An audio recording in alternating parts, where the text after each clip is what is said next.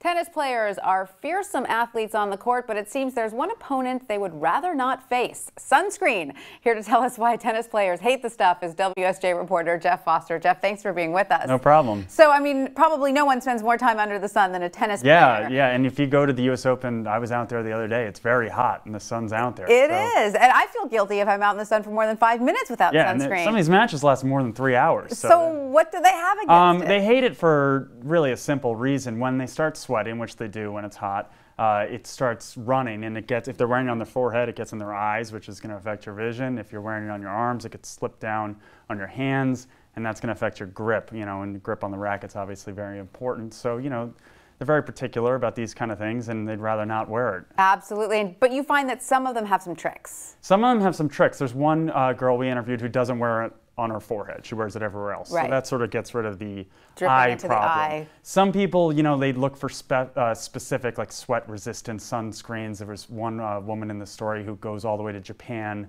to get a special sunscreen that, is good, when you're sweating. So that's another trick. Right. And, there's numerous things you can do to sort of work around this. Now, do you think, though, this is dangerous? I mean, doctors say that the damage isn't immediately apparent. It's one of those things, you do when you're young, and then you have the effects of it when you're older. And, obviously, long-term sun damage is very clear. It's very documented. And, they're not going to be seeing the effects of this damage from being in the sun, but probably later on in their life, they will. But yet you encountered there's sort of this young, bravado about thing, it. Sunscreen, I think it's probably particularly hard if you have a sort of tan complexion and you're not going to necessarily get burned. Right. Then those are probably the players less resistant to wear sunscreen, which they still need to obviously, prevent sun damage.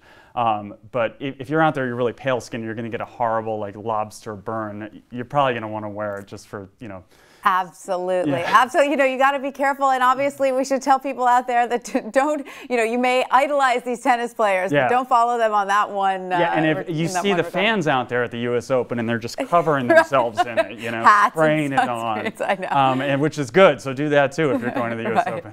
All right, Geoff, thank you so much for that. I hope we do get to the U.S. Open.